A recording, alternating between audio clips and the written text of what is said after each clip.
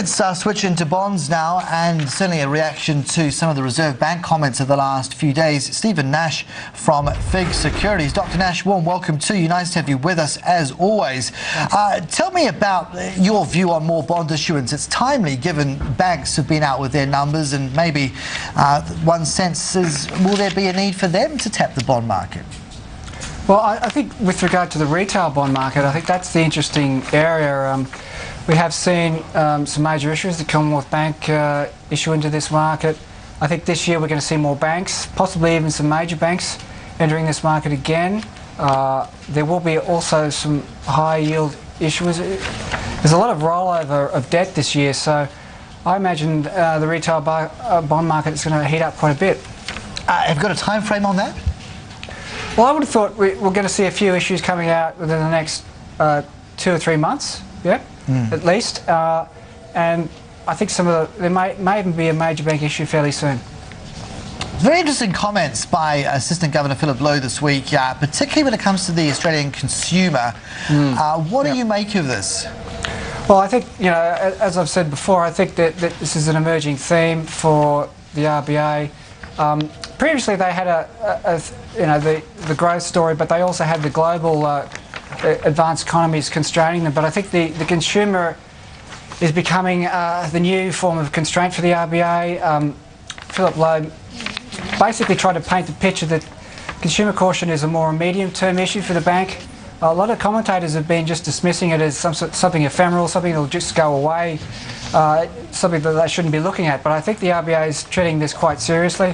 I think they basically feel that the constraint of the consumer and the reduction of debt is an indication of a completion of a move to a structurally lower level of interest rates in Australia, and that the level of debt will probably, that consumers are willing to take on is not going to go up dramatically from here.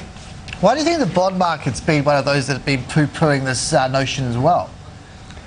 Well, I think they've just been focused on the old story, which is, the growth led from China and the potential for the RBA to tighten. I think that's still there, and I think, in all reasonableness, I think we would think that one more tightening is still there this year. But if this concern about the consumer increases, I think that that tightening may go off the agenda completely. Do you think that's had any bearing on the call made by Moody's this week when it comes to our banks and just perhaps bringing them more into the central part of that AA category band as opposed to the upper end? I think the Moody's announcement was about recognising the dependence of the banks on the wholesale funding market. Really, that's been there for a long time. I think the agencies have been becoming more and more conservative over the last few years. They've had a lot of lawsuits against them, and they're basically becoming more conservative. So I think this is part of that move to become more conservative, and it also refocuses the banks back on alternative sources of funding from the wholesale market. Now, hopefully the retail bond market can help, but it's not going to help dramatically in the short term, but over time I think it will. Is it a given, though, that demand is going to kick in, that they would need to tap new sources and seek out new sources? If we're agreeing the consumer has changed its approach to debt, where's the new demand going to come from? Well, even in the Lowe speech, it mentioned that that investors are preferring lower risk assets.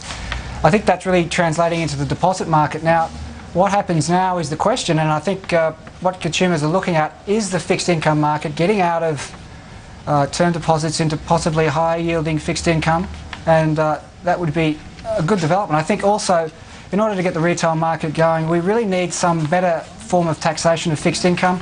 As the Henry report did indicate, that equities are taxed a lot lower than fixed income, and I think the Treasury's addressed that last year, but I think there's a lot more work that's got to be done there.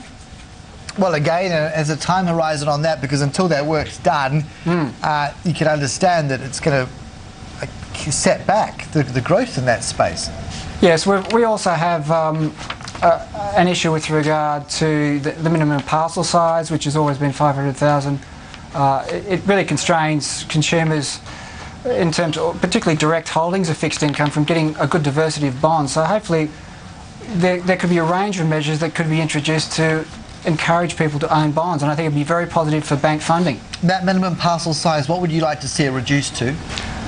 Well, it would have to be for what they call vanilla bonds, or something that is senior debt issued by an ASX-listed company which has already a lot of disclosure requirements. I would have thought something in the order of 10,000 would be good, but look, there's a lot of discussion that has to occur, and I think this is part of a package that has to be delivered. That, you know, reliance on wholesale funding has to be fixed, and one of the ways to fix it is via the retail bond market. All right. Let's just, can we just roll offshore briefly in the time remaining? Intriguing views on the Bank of England and inflation, its battle with it. You're saying, really, why get stressed? It's not a problem for them right now. Well, the Bank of England has quite a few issues at the moment. They have issues with the currency and commodity prices, but in terms of the typical core inflationary pressures, wages and those sort of things, they're basically not there right now. So although the headline inflation is quite strong, I think you've got to look through that and look at what's going on with the underlying economy, and I think it's looking quite weak. I mean, with the public sector cutbacks they're getting there, you know, they're going to have severe problems, particularly apparently in the northern towns apart from London. A lot of these towns will be severely affected by these public service cutbacks. So I think in the next few months we're going to see that. All right, Stephen, got to leave it there. Okay. Many thanks indeed. Have a great weekend. Thanks very much. Okay.